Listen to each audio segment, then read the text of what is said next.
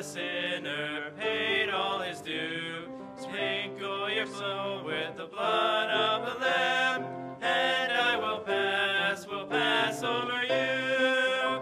When I see the blood, when I see the blood, when I see the blood, I will pass over you. Judgment is coming, all will be there, each one receiving justly his due. Hide in the saving, saint cleansing blood, and I will pass over you. When I see the blood, when I see the blood, when I see the blood, I will pass over you.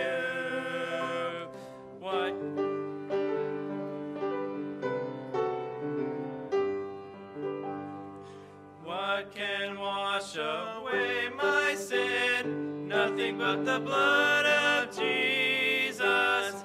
What can make me whole again? Nothing but the blood of Jesus. Oh, precious is the flow that makes me white as snow. Oh, other fount I know, nothing but the blood of Jesus.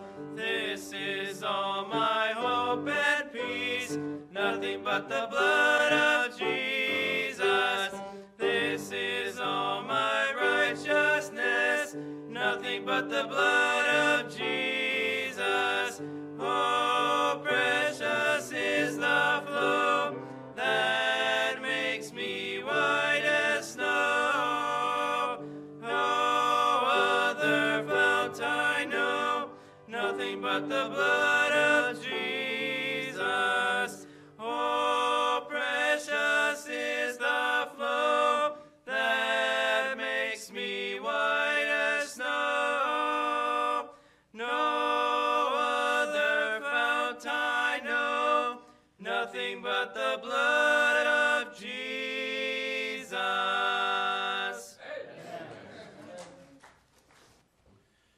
Take your Bible this morning and go to Exodus chapter 8. Brother Dean, I'm going to add a few verses to what I told you earlier. Okay, I know that hurts you put some up on live stream, but we're going to read verses 5 through 15 of Exodus chapter 8. Verses 5 through 15 of Exodus chapter 8. We'll read them responsively as we begin together on verse 5. We'll end together on verse 15, and we'll alternate reading as we normally do. And as our custom is, let's stand together to read the Scripture. All of us standing, please, to read God's Word. And let's begin on verse 5 of Exodus chapter 8. Ready? And the Lord spake unto Moses, say unto Aaron, stretch forth thine hand with thy rod over the streams, over the rivers, and over the ponds, and cause frogs to come up upon the land of Egypt. And Aaron stretched out his hand over the waters of Egypt, and frogs came up and covered the land of Egypt. And the magicians did so with their enchantments, and brought up frogs upon the land of Egypt. Then Pharaoh called for Moses and Aaron, and said, entreat the Lord, that he may take away the frogs from me and from my people, and I will let the people go, that they may do sacrifice unto the Lord. And Moses said unto Pharaoh, glory over me. When shall I entreat for thee, and for thy servants, and for thy people, to destroy the frogs from thee and thy houses, that they may remain in the river only? And he said, tomorrow. And he said, be it according to thy word, that thou mayest know that there is none like unto the Lord our God. And the frogs shall depart from thee, and from thy houses, and from thy servants, and from thy people. They shall remain in the river only. And Moses and Aaron went out from Pharaoh, and Moses cried unto the Lord because of the frogs which he had brought against Pharaoh. And the Lord did according to the word of Moses, And the frogs died out of the houses, out of the villages, and out of the fields. And they gathered them together upon heaps, and the land stank. But when Pharaoh saw that there was respite, he hardened his heart, and hearkened not unto them, as the Lord had said. And let's pray. Father, add your blessing, please, to the reading of our scripture here this morning. Thank you, Lord, for the wonderful music today and for the people of God singing praises to God. Lord, it's just been delightful to be here this morning. I'm praying that you'll bless the special now and that it will continue to make our hearts ready to receive the truth from your word today, and that you'll help each of us to give our careful attention to the only book you've ever written. Speak to us today and use the special in Jesus' name. Amen.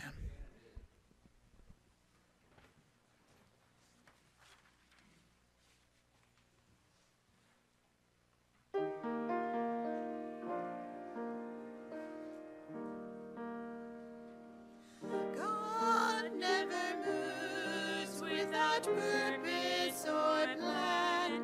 When trying his servant and molding a man, give thanks to the Lord, though your testing seems long. In darkness he giveth a song.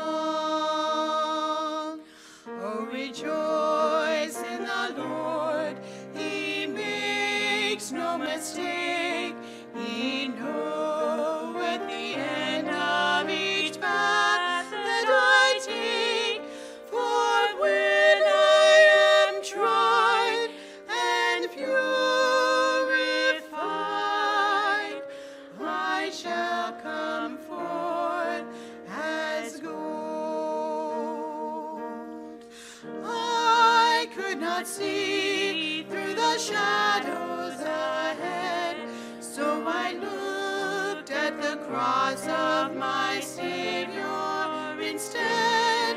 I bowed to the will of the Master that day. Then peace came and tears fled away. Oh, rejoice in the Lord, he makes no mistake. He knoweth the end of each path that I take. For when I am tried and purified, I shall come forth as gold. Now I can see testing comes from above. God strengthens his children and purges in love. My Father knows best, and I trust in his care. Through purging, more fruit I will bear. Oh, rejoice in the Lord, he makes no mistake. He knoweth the end of each path that I take. For when I am tried and purified, I shall come forth as gold.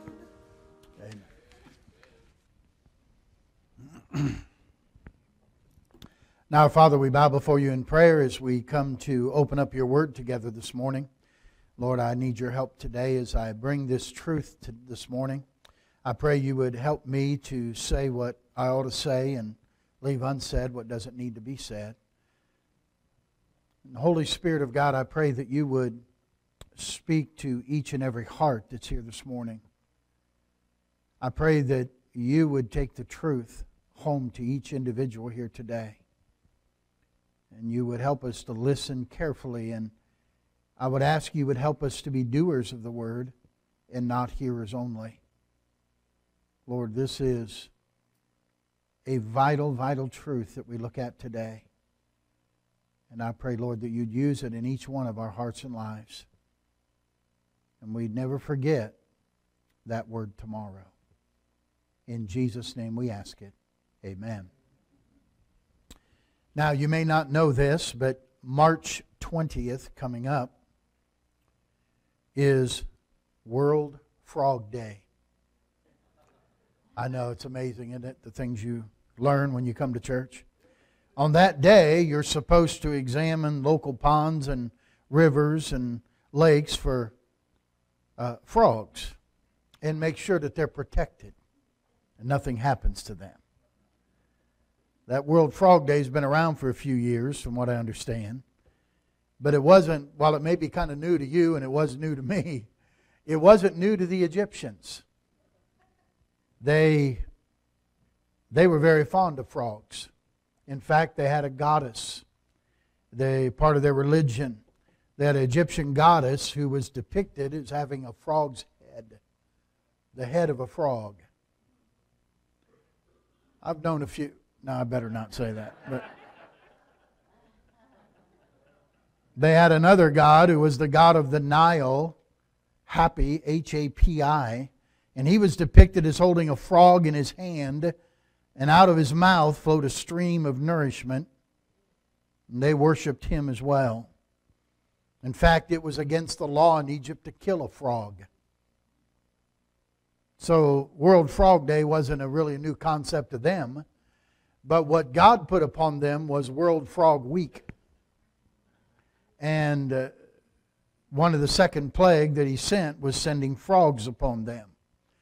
And when God sends the frogs, they've returned to Pharaoh, Aaron and Moses have, after the first plague, which was the water turning to blood. And that is ended, and it seems like, according to the Scripture, that there was no time wasted in between. They appeared right before Pharaoh again and told him the frogs were coming.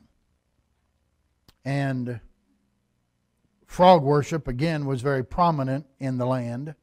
And Pharaoh doesn't seem to be too upset about it, except there's a difference this time.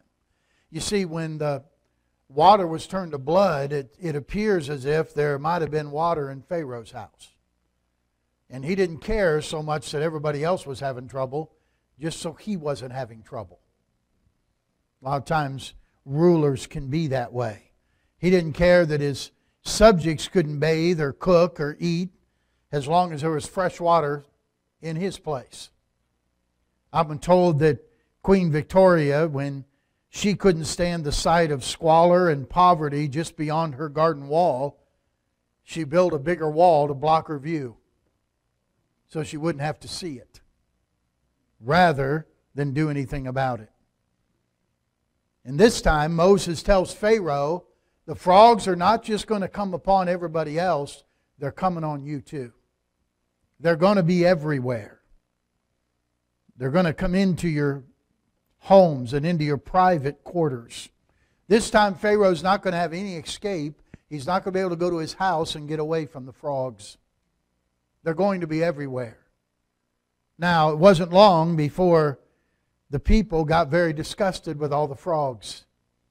The Egyptians, while they were a godless people as far as the God of heaven, they had many false gods. They were a pretty meticulous people. And they were a hygienic and a clean people. And for them to have their homes infested with frogs was pretty repulsive thought to them, as it would be to you or me. I don't have anything particularly against frogs. As long as they're in the pond or the stream or in the field.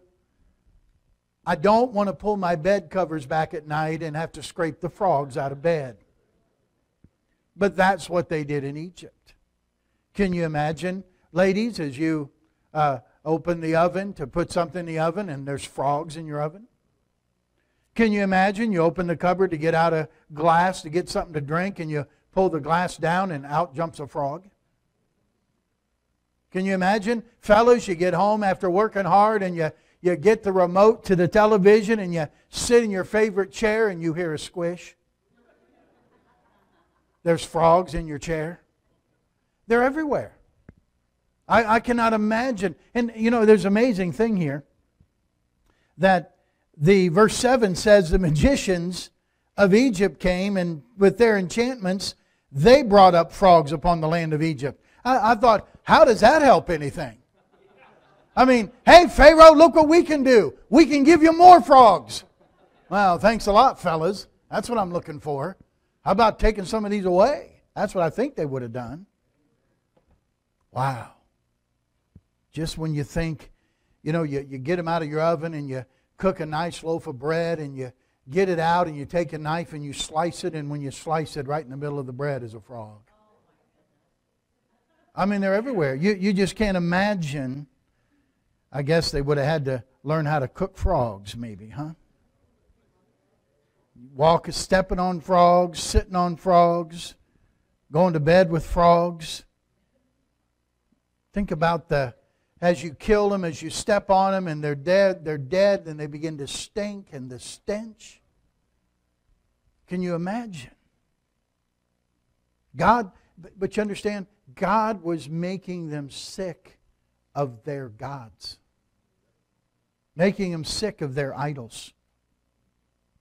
Now we know if you read Exodus all, and you read especially about the plagues, Pharaoh's a pretty stubborn guy. He hardens his heart very easily. Now the king was getting fed up with the frogs as well as everybody else. And it's amazing, isn't it? Here's the superpower of the day, Egypt. And the leader of that superpower probably could have fielded the biggest army of that time. And God brings him to his knees. Not with soldiers, not with bombs, but with frogs. And he's begging, calls for Moses and Aaron, and he wants them to get rid of the frogs.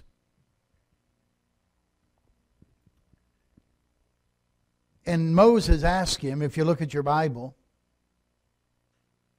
Moses said unto him in verse 9, I love this, glory over me. Moses was saying, well, I'll be. When shall I entreat for thee, and for thy servants, and for thy people, to destroy the frogs from thee and thy houses, that they remain in the river only? Hey, when do you want me to do this, Pharaoh? Now listen, if they've been everywhere, they're in your bed, they're in your house, they're in your chair, they're in your food, they're everywhere you walk, they're everywhere, and you say, when would you like to get rid of these? What would you say, church? Right now. Yesterday. But Pharaoh looks at them and says, tomorrow. Upio was a famous preacher. He's in heaven now. He had a famous sermon he preached from this passage. It's called One More Night with the Frogs. Why would you choose to have one more night with frogs? Why tomorrow? I can't believe he'd rather stay another night with the frogs. Tomorrow. Maybe he thought he'd buy himself some time. Maybe he thought the Egyptian, his magicians are working on something, and maybe they're going to come up with some way to get rid of these things. And I won't have to bow to God.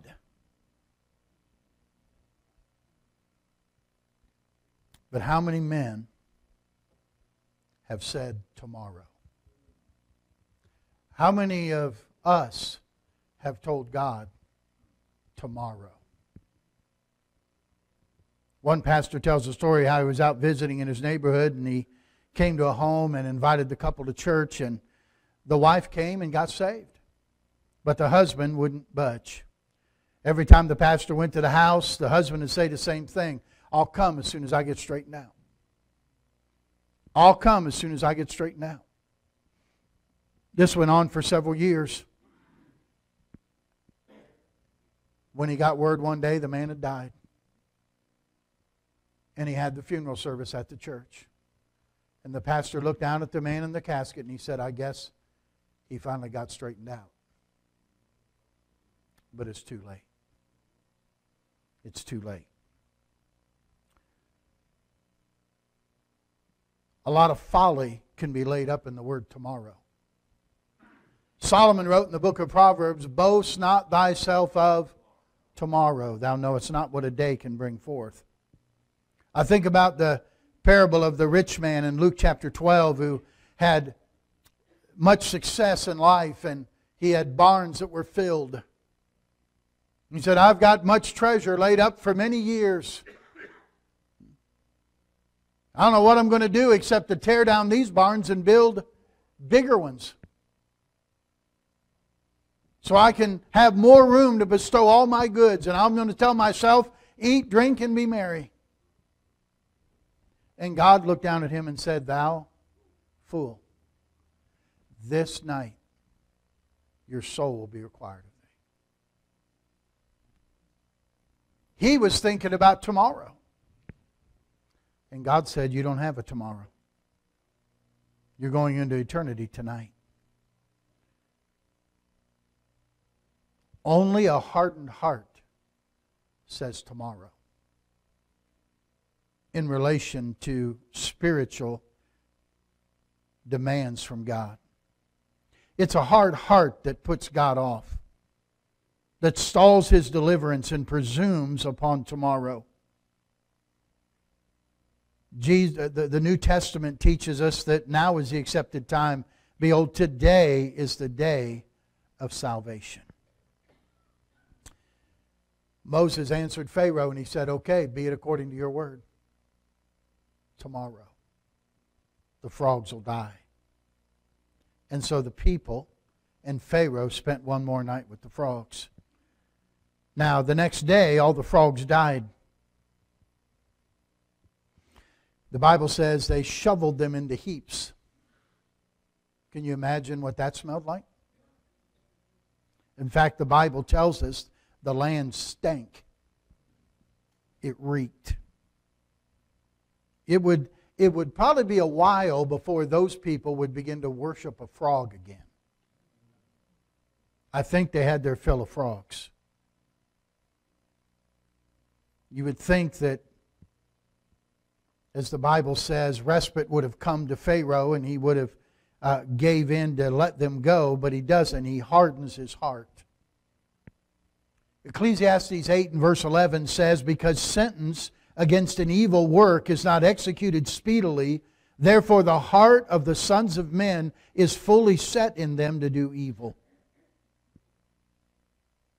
Did you catch that? Because sentence against an evil work is not executed speedily, therefore the heart of the sons of men is fully set in them to do evil.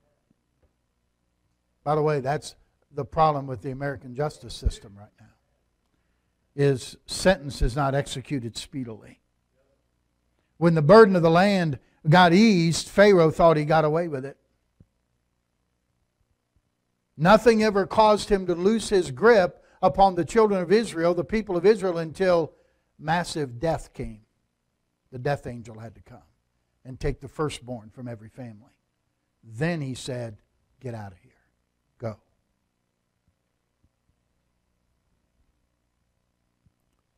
What do you tell God tomorrow? When God comes to you and says, how long are you going to allow this in your life? How long are you going to put up with this? How long are you going to keep this stinky, filthy frog in your life? And you tell God, tomorrow. Tomorrow. Tomorrow, I'll get serious about my relationship with God. Tomorrow, I'll forgive that person who's hurt me. Tomorrow, I'll get back into shape. Tomorrow, I'll get my finances in order. Tomorrow, I'm going to start serving God. What is your tomorrow? What do you tell God? Hey, God, tomorrow I'll fill in the blank. What is it when God talks to you and tells you something and you tell God later? Later.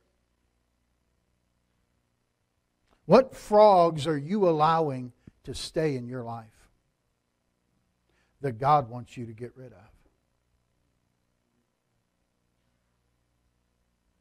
And yet when God deals with you, you put it off. You procrastinate. Oh, we don't always tell God no. We don't say, no, God, I'm not going to do that. No, we just tell God, yeah, God, I'm going to do that. I'm just not ready yet. And just as awful and as slimy and as stinky and as repulsive as frogs being everywhere, and you can't look at people like that and think, how could they want to stay another night with that stuff in their life? How could they live another day with those slimy things around? In everything they touch, everything they do, God looks at you and me and says, how can you live another day like that? How can you tolerate that in your life? Tomorrow, God. I want you to go to the New Testament to Acts 24. Would you turn there with me, please? Acts 24. Matthew, Mark, Luke, John, Acts 24. Thank you for turning there with me. Acts 24. Acts 24, Paul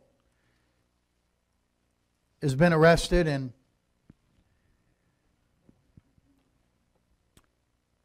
he's appearing before the governor named Felix. In verse number 24 of Acts 24, the Bible says, after certain days, when Felix came with his wife Drusilla, which was a Jewess, he sent for Paul and heard him concerning the faith in Christ. And as he reasoned of righteousness, temperance, and judgment to come, Felix, what, church? Felix trembled. And he answered, go thy way for this time, and when I have a convenient season, I will call for thee. You know what Felix was saying? Tomorrow. Tomorrow. Now he had hoped that money should have been given him of Paul that he might loose him. Wherefore he sent for him the oftener and communed with him. And after 2 years, Porcius Festus came into Felix's room, and Felix, willing to show the Jews a pleasure, left Paul bound. I want you to notice that Paul deals with Felix here about something. He deals with him about righteousness, temperance, and judgment to come. Paul is dealing with Felix about righteousness. A righteousness that Felix did not have. That he did not possess. God is righteous, man is not. God is righteous, we are not. What appears to be righteous to man is not righteous with God. Isaiah 64 and verse 6 said, all of our righteousnesses are as filthy rags in the sight of God. That isn't all of the bad things we do. That's all of the good things we could do. I know sometimes we look at people who are not saved. You point to some of the wealthiest people of the world. And they don't know Christ as their Savior. And we say, yeah, but they do a lot of good things. Or they give this money to charity. They give that money to charity. And by the way, in my eyes, I think that's still a good thing. But it isn't in God's eyes. All of our righteousnesses are as filthy rags in His sight. You know what it means? When a sinner does anything to try to impress God, it doesn't impress God. He's not impressed by our righteousnesses. Cain came with the offering of his hands that he made. He tilled the ground and he said, here, God, here's what I brought to you. Something that I made with my own hands. And God says, I don't accept it. I don't accept it. Cain, all your righteousnesses are as filthy rags in my sight. He talked to Felix about a righteousness that he don't have. That's God talking about our good, not our bad. The world, listen, God is holy. God is light. And in Him is no darkness at all. There was a time in the book of Acts where Paul said when God in times past winked at the ignorance of man. He said, but now He commands all men everywhere to what? Repent. God doesn't wink at your sin at all. God is holy. And we got away from preaching that and teaching that, and we've bowed to a politically correct God, to a culturally acceptable God, and we've gotten away from presenting the God of the Bible to people, and therefore people refer to God as the man upstairs. Me and the big guy, we got an agreement. And we use slang terms for God. But I think if we lifted God up to His rightful place and we saw the Lord high and lifted up like we ought to, my friend, folks would tremble. It's a fearful thing to fall into the hands of the living God.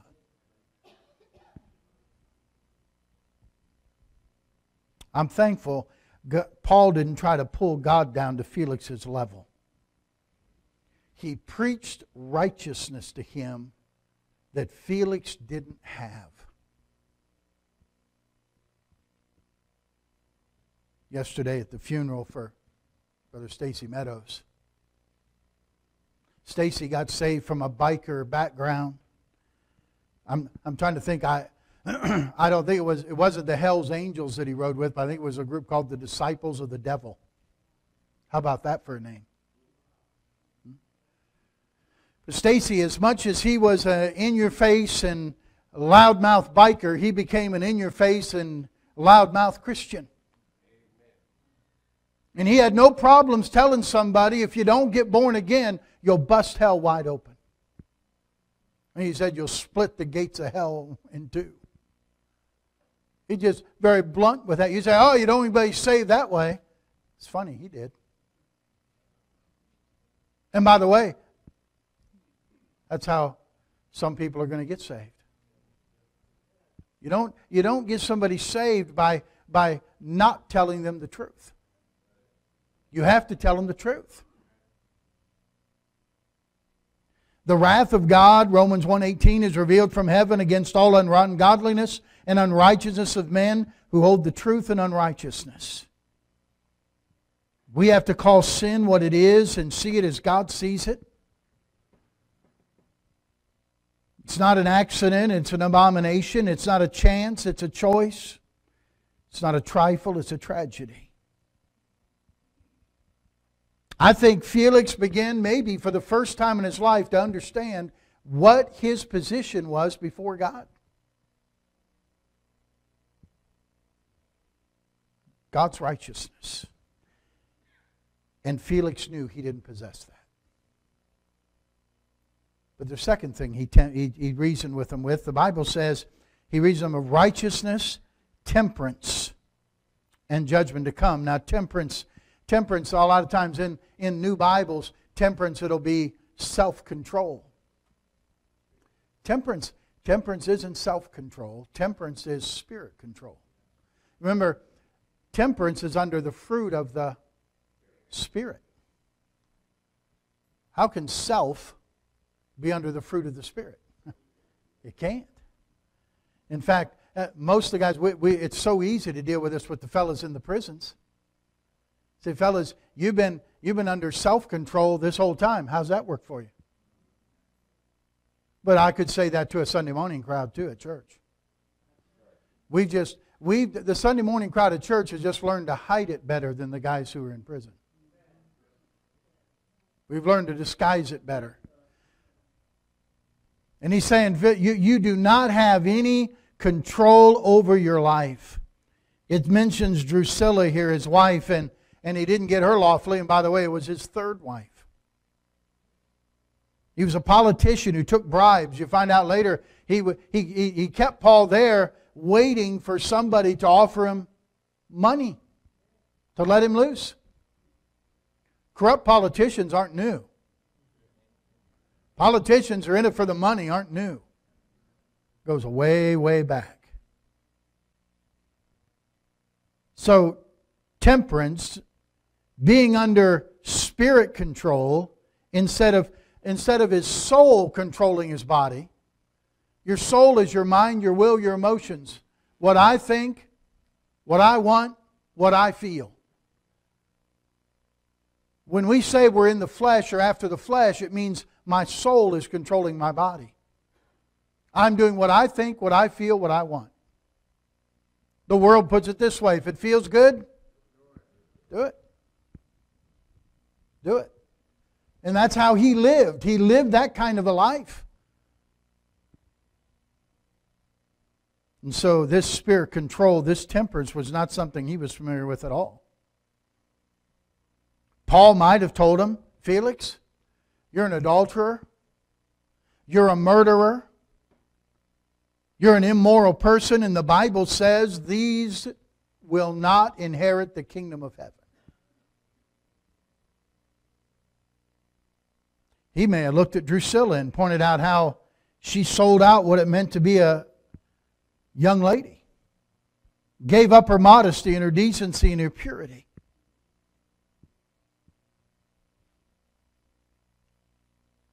I don't believe Paul minced any words when he gave him the truth about righteousness and temperance. There's so many things that man, that the Bible says clearly is sin.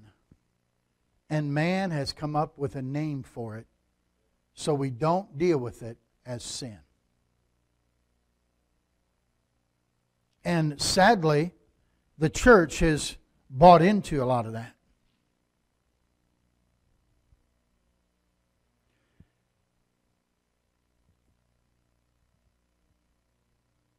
It is not drunkenness. It's not alcoholism. It's not a disease. It's a sin. The root of the matter is sin. Not my words, God's word. It's not an alternative lifestyle or an orientation. It's an abomination to God. It's sodomy. God still calls sin, sin. You label it any other way you want, but the contents remain the same.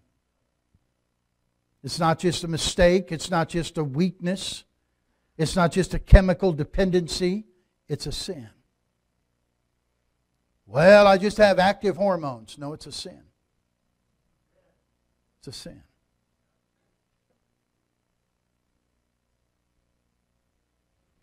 I'm sure he would have told Felix, Felix, you can't control your passions.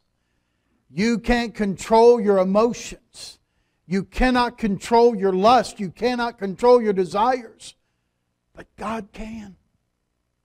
God can.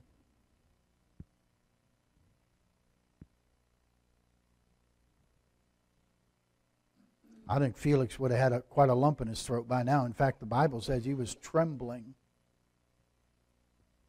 Can you imagine what he's thinking? I'm here to judge this guy, and he's judging me. I'm here to make this guy uncomfortable, and he's making me feel uncomfortable. This guy should be trembling in my presence, and I'm trembling in his presence. Totally opposite.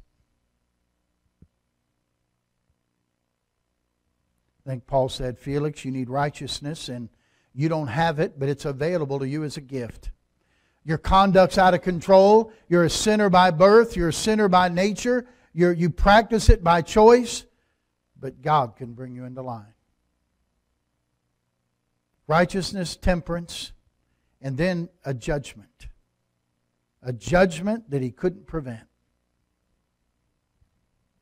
You have righteousness that you don't have. You have temperance that you don't practice, and you're going to give an account to God one day. There's a judgment day coming, and you won't stop it.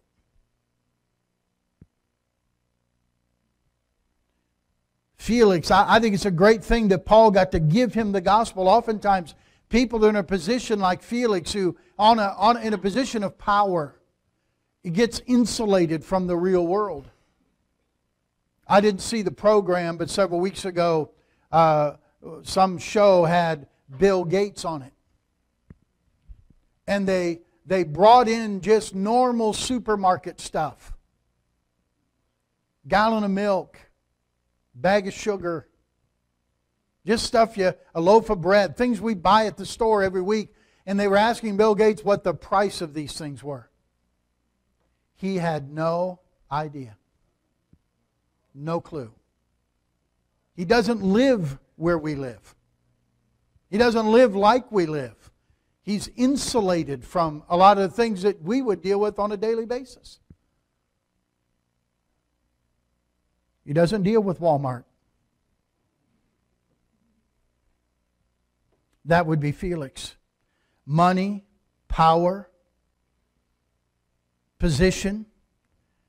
He could feel like he was untouchable, and then here's this guy in chains telling me that I'm going to be judged one day by God. Felix is trembling. I believe that's conviction. I believe that's the Spirit of God dealing with his soul. But he wouldn't come to Christ.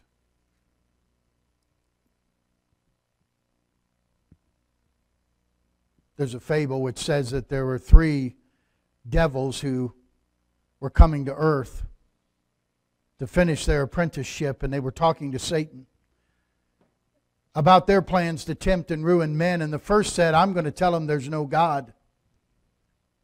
And Satan said, well, that may delude a few, but there are many who know that there is a God. The second said, I'll tell men there's no hell. And Satan said, well, you probably won't deceive very many that way, because men know even now that there's a hell for sin. And the third devil said, I'm going to tell men that there's just no hurry.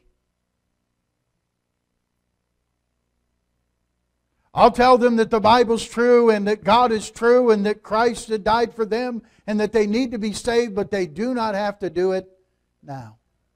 No hurry. And Satan looked at him and said, you will ruin them by the millions. The most dangerous of all delusions is there's plenty of time. Someone said the most dangerous day in a man's life is when he learns there's such a word as tomorrow. Tomorrow. There are things that there are things that must not be put off, because we don't know if tomorrow is going to come.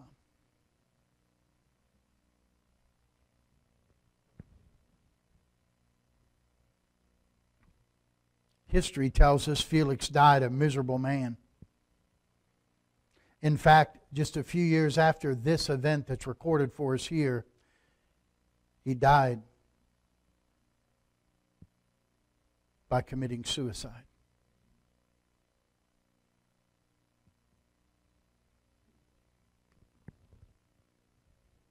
You see, and I'll say more about this evening, but when you say tomorrow, you lose today. Every day you put off what God wants you to do till tomorrow, you lose another day to live for Jesus Christ. A day you never get back. A day you can never recapture.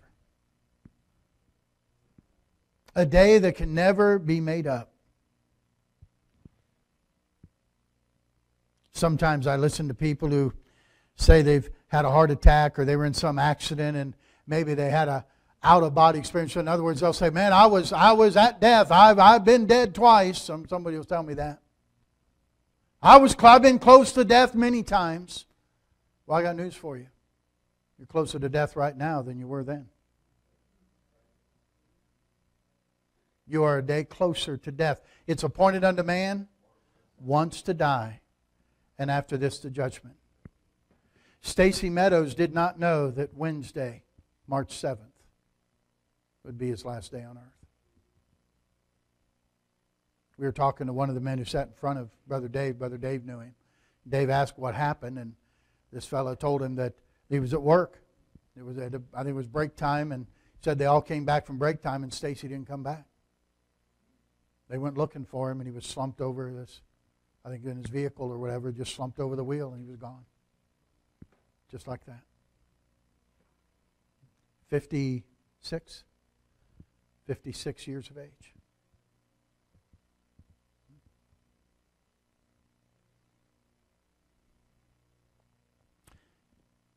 Unless Jesus Christ returns, none of us are getting out alive. Despite all the advances in medical technology and medical discoveries and the excellent medical care we have in our country, the death rate still is 100%, one per person.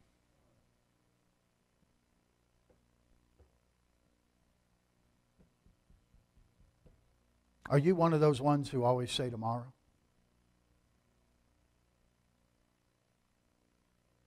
Tomorrow I'll get saved. Tomorrow I'll trust Christ. Before I die, I'm going to live for God. Tomorrow. Tomorrow I'm going to quit that. Tomorrow I'm going to stop that. Tomorrow I'm going to start doing this. And it's always tomorrow. And one day you're going to run out of tomorrows. And your life was wasted.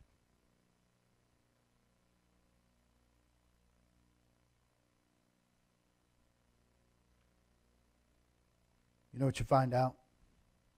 Tomorrow really doesn't change anything. Changes don't happen tomorrow. Changes only happen today.